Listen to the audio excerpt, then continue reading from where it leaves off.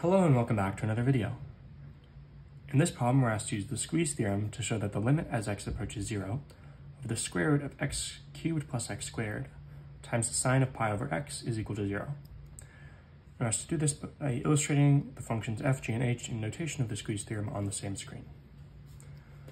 So for our function, the square root of x cubed plus x squared times sine of pi over x, the values of this function, part of the function rather, we don't really need to know, right?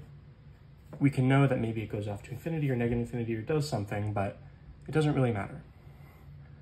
What matters is that we have sine here. And sine, with anything inside of it, bounces between the values of -1 and 1. So we know that the greatest value of this will have was 1, and the lowest value this will have is 0. So we know that this function will be less than or equal to, for all values of x, the square root of x cubed plus x squared. Either sine of something is equal to 1, and they're equal, or any other value of sine is going to be less than.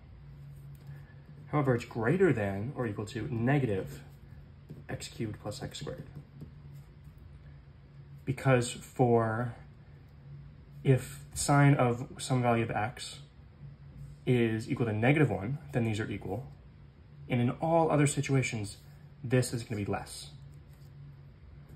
Let's see a representation of that, right? We're asked to graph this.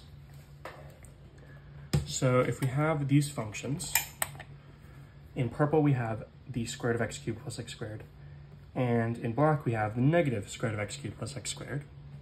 And if we graph our function, we can see that it bounces between, like we said, at its greatest point, it's equal to the purple function. At its lowest point, it's equal to the black function. And it just bounces between them. And therefore, if we can say that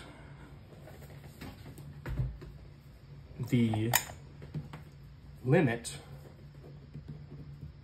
as x approaches 0 of the square root of x cubed plus x squared is equal to 0, which we can say be 1 because of the graph that we just saw, and 2 because if you just plug in 0 here, you're going to get it equal to 0. And also, the limit as x approaches 0 of negative the square root of x cubed plus x squared is also equal to 0. These two things are equal, right? The limit of these two functions. And near 0, and at all values, but especially near 0 is where it's important, this function is in between the two functions whose limit as x approaches 0 goes to 0.